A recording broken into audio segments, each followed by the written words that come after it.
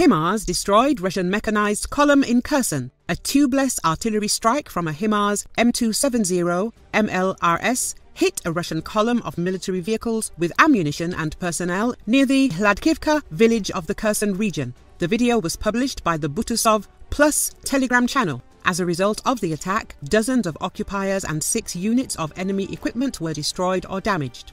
HIMARS, produced by Lockheed Martin, stands for High Mobility Artillery Rocket Systems. HIMARS is one of the world's most advanced rocket artillery systems. Its range is farther than anything the Ukrainians had, so when that was transferred, they did get the ability to strike targets deeper behind the front lines and much more accurately.